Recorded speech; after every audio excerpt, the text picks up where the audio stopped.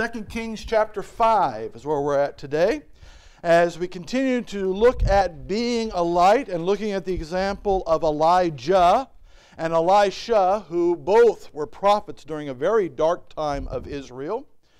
And last week we saw, as with the Shunammite woman, a woman who was very good to Elisha, a woman who loved God, somebody that God gave a great gift of a son after so many years. And yet, what happened to that son? He just died. He said, my head hurts, and by the time they got him back to the house, he was dead. And sometimes when that happens, can that rock our faith? Yes, it can. We see it sometimes as unfair, what happens to us. If we're doing the right things, if we are going to church, if we are reading His Word, if we're being a good witness, a good testimony, if we're praying all the time, and yet bad things happen, sometimes we can sit there and say, wait a minute, this isn't fair, this isn't right. And yet we have to understand, faith means trusting God when? Always, in all situations, and trusting in Him. And she did show tremendous amount of faith. Yes, she was angry. Yes, she had questions, she had doubts, but her first step was, let's go get Elisha. Let's go get him. He can do something because God can do something, right? And we had the situation with the staff, and that didn't work. But did Elisha give up? No, Elisha then laid on him and prayed to God, and eventually that young boy came back to life. But as we saw last week, even if God in that situation had said what? No. Can God say no and still be fair and still be good? And can our faith still be strong in Him no matter what happens? And that's where we need to be, and that's where Elisha was. Elisha was a great man of faith who trusted in Him and did not let unfairness of this world, the problems in the world, he didn't let that shake his faith in the one true God, and that God loves him, and that God is there for him, and that God will take care of him, and that God will lead him home someday, right? Do we have that kind of faith when bad things happen to good people, as we termed it last week? Well, here's a question. What about when good things happen to bad people? How many know a few bad people? Think about it, and you don't have to think long. And we have people in our life, and we will look around in our society, we will look around in our world, we'll even look around in our own household sometimes, and we will find people that, hey, these are bad people, right? They continually make bad decisions. They are, in fact, sometimes we will even term them what? They're an enemy. And we can even be very righteous, self-righteous, and say, well, it's because they're an enemy of God, therefore they are my enemy. But is that how we should think about things? Is that how we should? What does a man of faith, a woman of faith, how do they look at the quote-unquote enemy? How do they deal with them? And do we have enough faith to deal with them the way God wants us to deal with them? That's the question today. So let's go take a look at this enemy. Let's all go to 2 Kings chapter 5 in verse 1. 2 Kings chapter 5, verse 1. And we're going to see this man named Naaman, which I'm going to frequently just call Naaman, because that's just easier. Throws a couple of A's in there, but that's okay. Well, so we're going to see Naaman. Naaman is, in this case, the enemy. Why do we say that? Verse 1. Now Naaman, captain of the host of the king of Syria. Now you must understand that at this point, Israel, the nation of Israel, had been at war with who now for many, many, many, many, many, many years? Syria. And who is the captain of their army? Naaman. So if you're from Israel, and especially if you were one of those cities of Israel that had been taken over by Israel, that had been attacked by Syria, had been taken captive even by Syria, how many of you would agree we hate Naaman? Yeah, he is the enemy, right? He's on the other side. He's a captain of the army that is constantly attacking our people and killing our people and taking them into captivity. This is a person I don't like if I'm from Israel. In fact, what does it say? He was a great man with his master, the king, and honorable. Now, wait a minute. You can't be an enemy of God's people and an honorable person, can you? Yes. Yes, you can.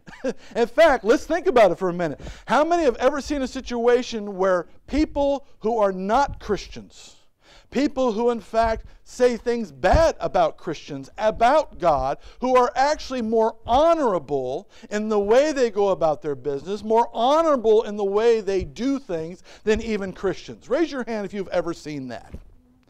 Let's be honest.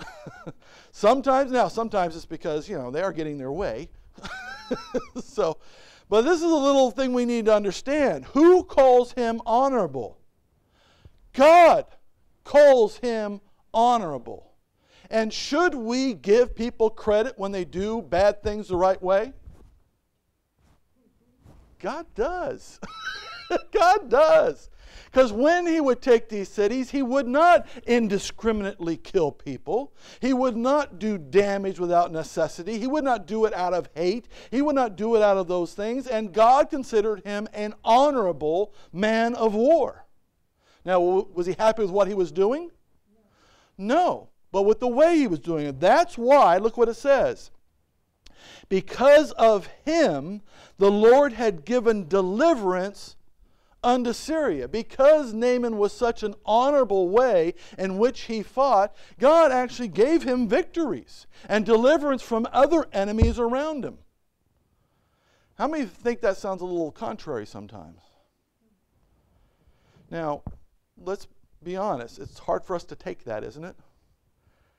Like we saw last week. What was the word we used last week? Unfair. And if you're from Israel and you see good things happening to Syria because their captain is an honorable in the way he does his business, and then you find out from this that God is the one that's giving him victories and giving Syria deliverance, what's your thought about God right now? Unfair. How could you be helping the enemy? How could you be doing that? But what does God care about? God cares about our action, doesn't he? Should we care about people's actions? Even if they are not a Christian, should we applaud when they act honorably? Should we give them credit for acting honorably? The answer is what? Yes, God does. But is that all God has done in his life? There's the rest of that verse. You guys want to read the rest of the verse? Maybe it'll make you feel a little better. You want to feel a little better? He was also a mighty man in valor, but he was a leper. Okay. It's not like he got off scot-free. And that's the thing. Just because good things are happening to our quote-unquote enemy, does that mean God doesn't care about what they're doing? Does that mean God doesn't care that they're an enemy? Does that mean that bad things aren't also happening? What should this tell us? Who should we rely upon, have enough faith in to deal with people? By the way, he's the only one with really power to do it anyways, right? So you might as well give it to him, right? If he chooses to bless Naaman because he does things in an honorable way, should you just say, that's God's way? I have faith that that is the right way. And if he chooses to punish him by giving him leprosy, what should you also say? If that's the way God wants it, that's the way God wants it. And he deserves it, and I hope he... No, see, don't take that step. Don't go over that line. Let God take care of it. In fact, that's the thing of this whole story. Do we have enough faith to reach out and help our enemy? Do we have enough faith to have compassion on our enemy? Do we have enough faith to actually pray and want good for our enemy? Do we have that kind of faith? I'm looking at your faces, looking at your faces. I'm looking at you at home too. Don't think I'm not. This is hard, isn't it? Because what is the natural thing to do? Love your friends and hate your enemy. That's just natural. But as we've said, how many times should we as Christians do the natural thing? Or has God got better plans for us? He's got better plans. In fact, it starts with the faith of a young woman. Let's all go to verse 2. 2 Kings chapter 5, verse 2. And the Syrians had gone out by companies and had brought away captives out of the land of Israel, a little maid, and she waited on Naaman's wife. So, who is this girl? This is a girl who was living in a city in Israel, had faith in God, as you will see, knew of Elisha, who was a prophet of God, had great regard for him, great regard for God. Yet, what happened to her? The Syrians came and wiped out her city and took her captive. Why do bad things happen to good people? Is that enough to shake her faith? Would that be enough to shake your faith? To say, wait a minute, I'm a child of God. This shouldn't happen to people like me, right? In fact, I'm not going to trust God ever again. That's not what she said. In fact, look what happens in verse 3.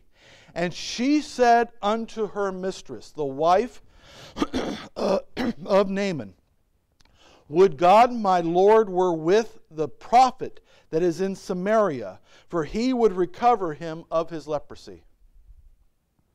My prayer is that my master, Naaman, be healed of this leprosy.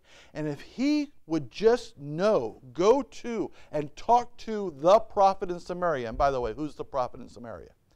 Elisha. Then I know that he would recover from his leprosy. How much faith does this girl have? Her faith is in God, isn't it? By the way, we learn from Luke that nobody in Israel was being recovered from leprosy. Nobody in Israel was healed of leprosy. This girl had never heard of somebody being healed of leprosy by Elisha or by Elijah. Yet, what was her faith? In God. God can do it. Doesn't matter what, God can. Wait a minute. Is this the same God who let you get just captive? Isn't this the same God who let them overrun your city? Isn't this the same God that gives victories to this man? The answer is yes. Because we trust God when. We have faith in God when. Always. And we have compassion and love for whom? Everybody. Even the captor. Even the one that had caused such damage to her life. She still trusted God and still had compassion on her quote-unquote enemy. So what happened? Verse 4. And one went in and told his Lord, saying, thus and thus saith the maid that is of the land of Israel. I love the thus and thus, don't you? He does not. Bible so many times repeats itself. I appreciate this writer. Just said thus and thus. Yada, yada, and on we go, right? Said, hey, go to Israel. There's a prophet there. He can heal you. Verse 5. And the king of Syria said, go, and I will send a letter unto the king of Israel. And he departed and took with him 10 talents of silver and 6,000 pieces of gold and 10 changes of raiment. So this man said, I will go and I will reward this man. I will reward Israel for healing me of this. Did he want to be healed? Did he want his problem solved? And he's going to go. Verse 6. And he brought the letter to the king of Israel, saying, now, when this letter is come unto thee, behold, I have therewith sent Naaman, my servant, to you, the king of Israel, that thou mayest recover him of his leprosy. Now, if you're the king of Israel, what's your first thought? This is my what? Enemy. How many times had the king of Israel gone out against Naaman? Gone out to fight and had lost. Sometimes won, sometimes lost. How many times had he seen his own cities taken by this man Naaman at the request of the king who's sending him a letter now, right? Does he trust Naaman? Does he trust the king of Israel? Let me ask you something. Does he trust God? Does he have faith in God? And as we are approached, as we see our enemies, as we see those who oppose us, as we see people out there and they are in need, and they need our help, and they need most of all whose help? God's help. When they need God's help, what will our reaction be? I don't trust them. I don't trust them. I'm not going to reach out. I'm not going to be nice to them, because if I'm nice to them, they're going to come back at me, right? They're going to destroy me. They're going to make my life miserable. I'm not going to help them in any way for all the terrible things they've done for me in the past, all the things they're going to do for me in the future. I refuse to help. Who am I putting in charge there? Me. Who's the judge? God's the judge. Who's the one that decides whether Naaman will be healed or not? God. And can God heal him? Can God change our enemies? Yes. I mean, we just remembered 9/11. Right? Everybody remembers what happened that day. I remember where I was. I remember everything I went through. I remember concern about people we knew in the Pentagon. I mean, it was a horrible, horrible day. And how easy was it then to hate certain people? Very. But what did every one of those quote-unquote enemies need? God. They needed Jesus Christ. They needed to what? Change. And I talked to so many people at that time as they hated Osama bin Laden. They hated the people who were part of this, the people that planned it, the people that financed it, the countries out there who were hiding these people. Just hated them with a passion. Wanted them dead. Wanted them gone. And when I would say, hey, don't you want them saved? Don't you want them to know Jesus Christ as Savior? Let me ask you this right now. How different would this world be right now if Osama bin Laden himself, 2 months after 9/11, had gone on the air and said, I apologize for everything I have done. I now know Jesus Christ as my Savior. I ask for your forgiveness. And I testify that God is the one true God. Jesus is the only Savior. And I've put my trust in Him. How much different would this world be? Could God have done that? Could God have changed his life, his heart?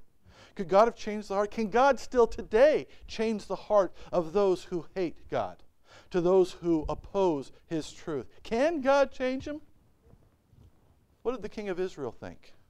Verse 7. And it came to pass, when the king of Israel had read the letter, that he rent his clothes and said, Am I God to kill and make alive? That this man does send unto me to recover a man of his leprosy? Wherefore consider, I pray you, and see how he seeketh a quarrel against me. I can't recover him. I can't heal him. I can't change him. This is ridiculous. Why would I even try? Why would I even reach out? Why would I even help this person? All they're doing is trying to make me look like a fool. Who is he putting his trust in? Himself, which is a bad place to put your trust. Who should he be putting his trust in? What did that little maiden say? If you go to the prophet in Samaria, God will recover you of your leprosy. Who had more faith? The little girl or the king of Israel? The little girl or you? Who is God able to change? And I'm not talking just leprosy here. I'm not just talking physical healing. Who can God spiritually heal? Anybody. And we need to go out and not see people as enemies, as people who have done us wrong, people who deserve judgment, because let's face it, who here deserves judgment? Not as people who deserve judgment, but people who need to know the truth, people who need to be changed, people who need to be healed, people who need to come to Jesus Christ, and we need to reach out to them, not reject them. And he saw it as a threat. He saw it as, oh no, if I even try to do this, if I even address this at all, if I even say anything, they're going to come and attack us. Why are we so afraid of the enemy? Who's on our side? If God be for us, who can be against us? What are we so worried about? Where was the king's faith? In him, in his own army, in his own abilities, instead of in God. But what about Elisha? Where do you think his faith was at? Anyone want to guess? Is he going to panic? Is he going to fear? Is he going to worry? No. He is the most matter-of-fact person in the Bible. It is amazing, his response. Verse 8. And it was so when Elisha, the man of God, had heard that the king of Israel had rent his clothes, and that he sent to the king, saying, Wherefore hast thou rent thy clothes? What are you doing? Why are you lamenting? Why are you worrying? Why are you panicking? Why are you fearing? What are you doing? You look terrible. And by the way, Christians look terrible when we fear. We look terrible. We make God look bad when we're constantly running around panicking and moping and depressed because things aren't going our way. We look terrible. Instead, what does he say? Let him come now to me, and he shall know that there is a prophet in Israel. Bring him to me, and he will know that there is a true God, and that I am his prophet. Who were the Syrians? They had their own gods. How many times do you think Naaman had gone to the Syrian gods? How many times do you think he prayed to the Syrian gods?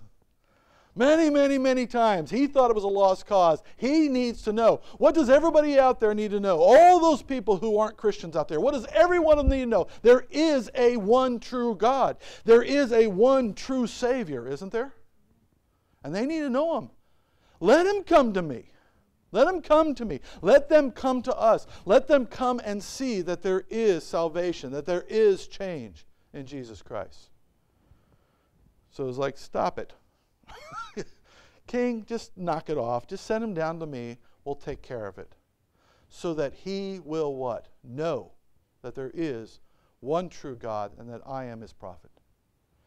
Verse 9. So, Naaman came with his horses and with his chariot and stood at the door of the house of Elisha. I'm sure he was a formidable man. Want to guess? With all of his men and all his horses and all the gold and the silver and everything, and he pulls up and he stands at the door. Does any of that impress Elisha? What do you think? No. Again, Elisha is not a man to be impressed by the things of this world. So what does Elisha do? And Elisha sent a messenger unto him. This is the captain of the guard. And Elisha says, basically, you're not worth my time. I will send a messenger. Because that's all it takes. What do you think Naaman was looking forward to? What do you think he was going to get? He get some like witch doctor, right? Come on, he had to do some special ceremony and with all the garb and everything, and do some big whoop-de-doo, right? Come on, that's what they expect. That's what they did. That's what the Syrians God wanted, right? Wanted sacrifices and prayers and beatings and things like that. That's what they wanted. He was expecting the same thing. Oh, this is going to be great. I will come to this man of God, and he will do all these wonderful things, and I will be healed. Instead, he gets what? A messenger. A messenger comes to him and says, Go and wash in Jordan 7 times, and thy flesh shall come again unto thee, and thou shalt be clean.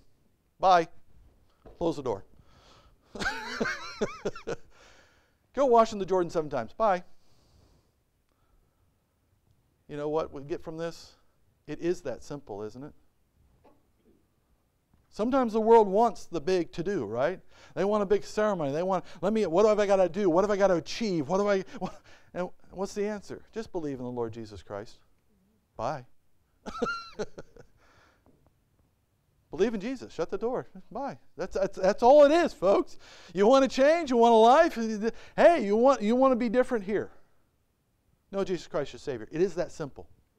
And all he had to go is go wash in the Jordan 7 times. Now, is the Jordan some special leprosy healing waters? No, not at all. In fact, it was kind of a filthy mess at the time. So not the best place to be. Is there anything special in the Jordan waters or rivers? Or is there anything special in cleansing 7 times? If we're sick, we just go down to the Potomac and wash 7 times? No, you will come back sicker. That's a guarantee. Your flesh will not be clean. But no. Just do this. Just obey. Do the simple thing. Do the simple thing and you will be clean. Now, Naaman reacts in a very different way. But before we go to that, I do have a question here. Faithful maiden, faithless king, faithful Elisha. Which one are you? When you see your quote-unquote enemy, when you see those who oppose God, when you see non-Christians, when you see those who oppose your viewpoint, how do you react to them? Do you react with compassion, knowing God can heal them like the maiden? Do you react like the king? I can't help him. I'm not even sure he should be helped. This is looking for a fight. This is just more conflict. Or are you like Elisha, who's willing to just say, hey, come to me, and I'll tell you the truth, the very simple truth. Here you go. This is how you do it. Now, I will tell you, sometimes the world will react this way, like Naaman did. How did he react to the truth? Verse 11. But Naaman was wroth. He was angry. First of all, he didn't come out to meet me. He didn't do anything. There's no ceremony, no killing of anything of any kind. What kind of ceremony is this? He was angry and went away and said, behold, I thought he will surely come out to me and stand and call on the name of the Lord his God and strike his hand over the place and recover the leper, right? I thought he'd do something, slap me in the face, something, put my hand on me, pray over day and night, do something. There's got to be something to it. And you realize how many people out there think the same thing about salvation? It's got to be something big. It's got to be something great. It's got to be a special prayer, certain words or something. It's got to be something great, doesn't it? I have to do something to earn it, don't I? What's the answer? No. No. Anybody who calls upon the name of the Lord shall be saved. Just do it. And you will be changed. You will have a new life, a new purpose. Come and be changed. And who's that available to? Anybody. Should we get that message out? Should we have compassion enough to let them know? And reach out to them? In fact, look what he says in verse 12. Are not Abana and Pharpar, rivers of Damascus, better than all the waters of Israel? May I not wash in them and be clean? So he turned away in rage. What's Jordan? Why do you got to use their water? Why can't I just use my water up there? Isn't it better? And the world will react that way to the truth, won't they? Can't I just do it my way? That's silly. The preaching of the cross to the world is what? Nonsense. Just believe that Jesus died for my sins? What, are you crazy? I have to do something. I have to earn it. I have to do this. I have to do that. I have to go on a quest. I got to do something, don't I? The answer is what? No. Just believe. Fortunately, while he's going away in a rage, his servants talked to him. Talked him off the ledge, so to speak. And this does show you that he was an honorable man. Let's face it, most captains of the guard, when they're in rage, who's able to talk to them? Nobody. He will not listen, and in fact, you'll probably get your head chopped off, right? But that's not Naaman. And they had enough guts to say, hold on there. Wait a minute. Do you want this healed or not? Verse 13. And his servants came near and spake unto him and said, My father, if the prophet had bid thee do some great thing, wouldst thou not have done it? If he told you you had to climb the highest mountain and stand up there and yell to God for help, you would have done that. If he told you to go across the sea, sail to an island far away and find some special plant and eat it, you would have done that. That's the thing with this world. If we give you a list of 50 things you need to do, they'll say, well, I'll do that to earn my salvation. But just believe? Let's have pity on them, folks. That's sad, isn't it? God makes it so easy. You would have done the great thing. How much rather then when he saith to thee, wash and be clean?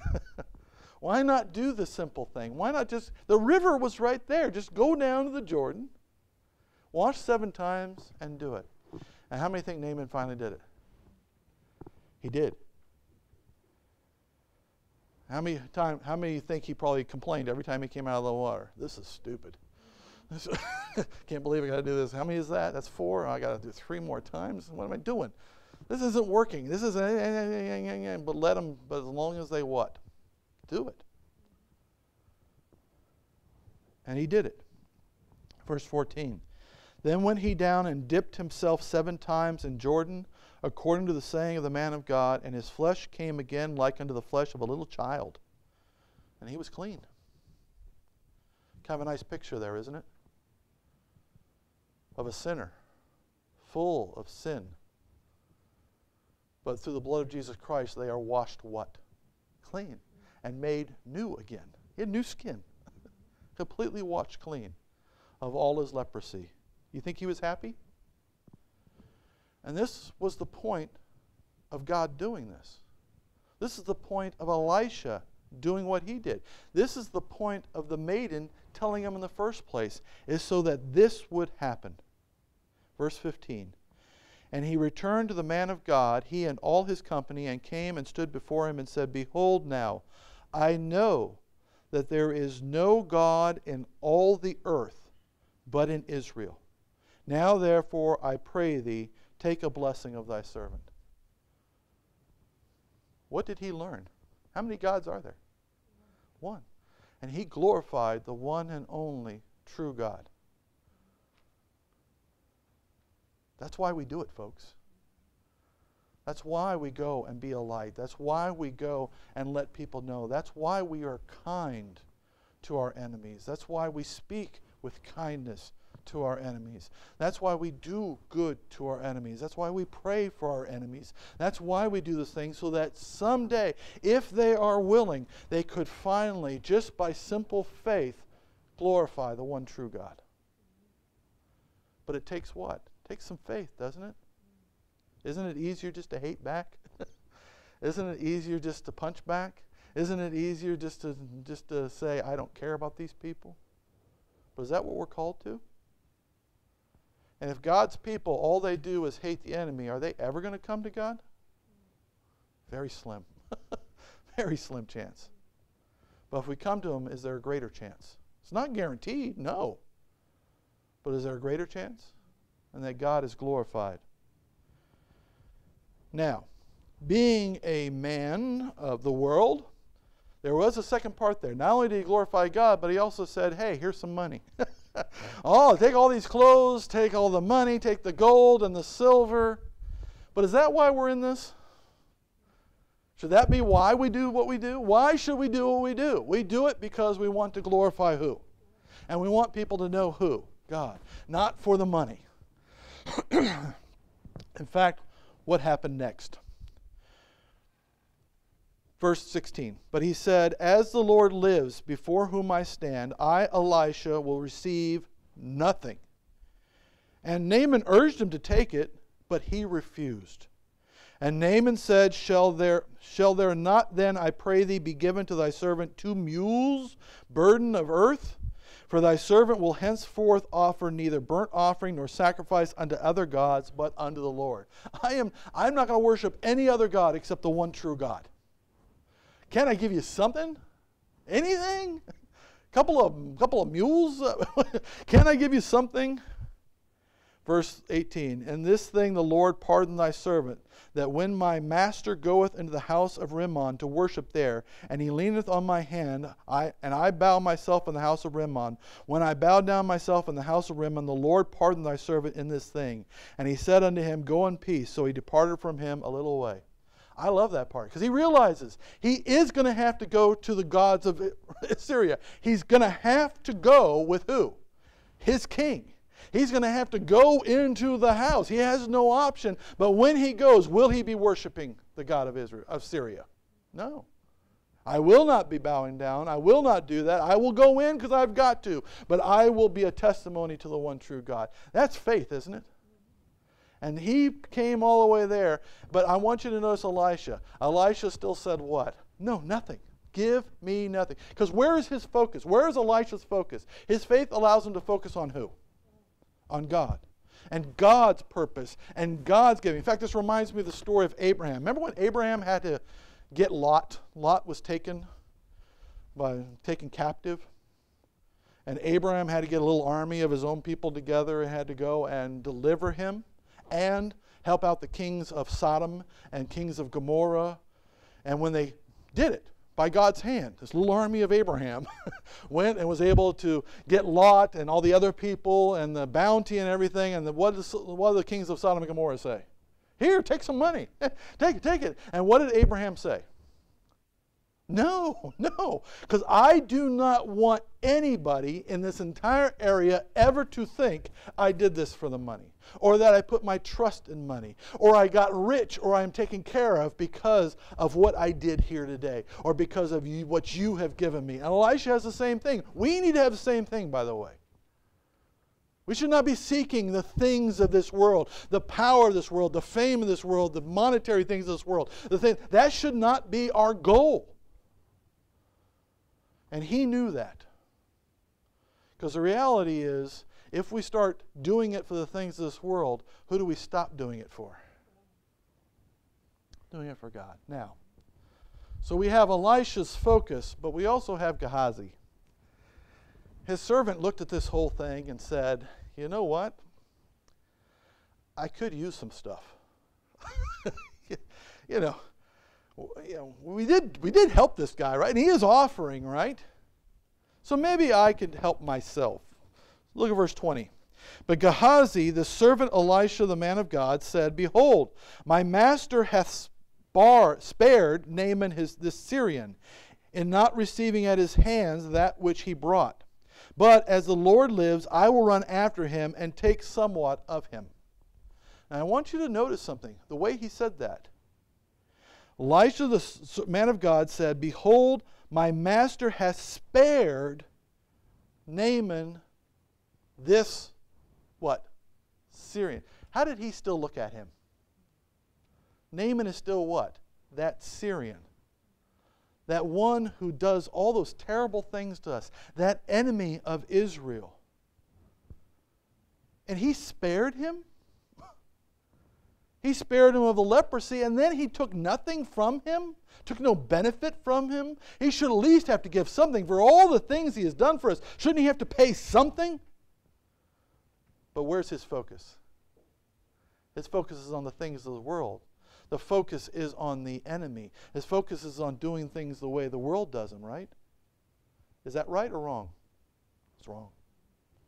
In fact, look what he does. He does run after him. Verse 21. So Gehazi followed after Naaman, and when Naaman saw him running after him, he lighted down from the chariot to meet him and said, is all well? And he said, all is well. My master has sent me, saying, behold, even now there be come to me from Mount Ephraim 2 young men of the sons of the prophets. Give them, I pray thee, a talent of silver and 2 changes of garments. That is what we call in modern day vernacular a lie. It's actually an old vernacular as well too, isn't it? Did Elisha send him? Were there 2 visitors? Did they need something? No. Who's he thinking about himself? And by the way, just a little tip. If you have to lie to get something, you should not have it. Right? You're doing it wrong. He should have known better. Where's his faith? Faith in self, faith in things of the world, faith in the ways of the world. His faith is not focused on God here, is it? Verse 23, and Naaman said, be content, take 2 talents. And he urged him and bound 2 talents of silver in 2 bags, and 2 changes of garments, and laid them upon 2 of his servants, and they bare them before him. And when he came to the tower, he took them from their hand, and bestowed them in the house. And he let the men go, and they departed. Even Naaman's like all over this. He's like, give him the money and carry it for him, and get it back. And I mean, he's taking care of Gehazi, because he thinks it's for who? Elisha to give to these others. He's being very nice here. And Gehazi's taking advantage. But let me ask you something. Who knew Gehazi did this? Gehazi, Naaman, the 2 guys, and God. Is he going to put this one by Elisha? I imagine Gehazi doesn't have a lot of clothes. First time he has a new clothes. Where'd you get that? Oh, I ordered it on Amazon. No, you didn't. Where's all this money coming from? I don't know how you thought he could get away with this. I mean, let's look. The little maiden girl knew that Elisha, God could use him to heal. And Gehazi doesn't even think Elisha's God can tell him that he did something wrong. He'll find out, won't he? In fact, it does. Verse 25. But he went in and stood before his master, and Elisha said unto him, Whence comest thou, Gehazi? And he said, Thy servant went no whither. Which again is, I didn't go anywhere. I was nowhere. Again, lying, not a good idea. And he said unto him, Went not mine heart with thee, when the man turned again from his chariot to meet thee?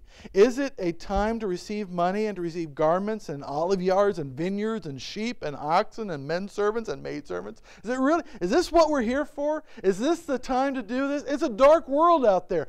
Why are we to be involved in all that darkness? Is this the time to do it? By the way, is now the time to do it? To be looking for those things, taking those things, seeking those things. Is it really that time for us to focus on that? No. So what did Gehazi get for his troubles? The leprosy, therefore, of Naaman shall cleave unto thee and unto thy seed forever. And he went out from his presence a leper as white as snow. And that's the problem, folks. When we go out and we get involved in the things of the world and we seek the things of the world and put our faith in the things of the world, we also end up with the curses of the world, don't we? And notice, it wasn't just on him, but his family for how long? Oh, this was going to be a curse on his family.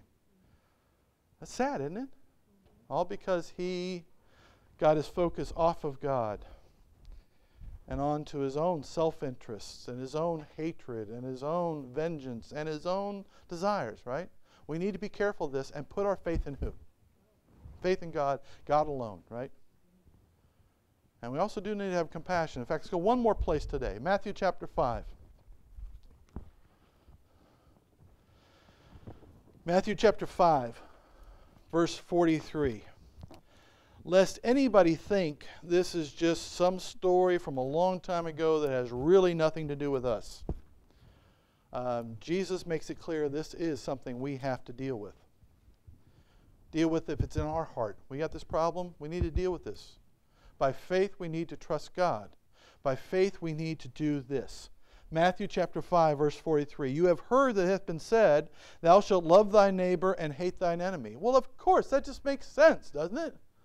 That's the world's way. Why would I love somebody who hates me? Well, because it's a better way. Verse 44.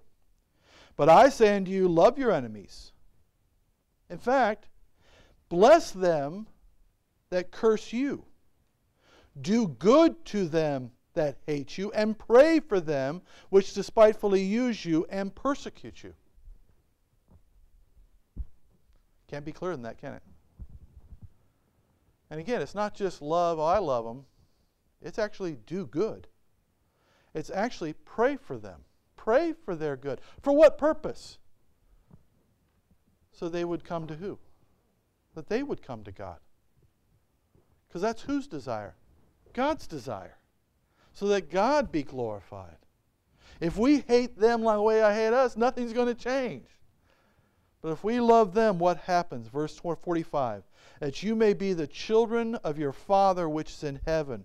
For he makes his sun to rise on evil and on the good, and sendeth rain on the just and the unjust. For if you love them which love you, what reward have you? Don't even the publicans do the same thing? I mean, the world does that. Who cares? And if you salute your brothers only, what do you more than others? Do not even the publicans so? Be you therefore perfect as your Father which is in heaven is perfect. Be holy. Do it the right way. Have enough faith. Faith in God. Faith in His judgment. Faith in His work. Faith in His power to change people. To love our enemies. Do good to them. Well, what if they use it to come back at us? Do you have faith in God? What if Naaman would have just left that place and said, thanks for the cleansing, now I can really attack you guys? Oh, we'll see next week. how powerful God is in that situation. Not with Naaman, but Syria. Okay? Can God take care of us? Are we going to trust him enough to do kindness and to help even those who hate us? Yes. Because in the end, has God got our back? And can God change them? To God be the glory.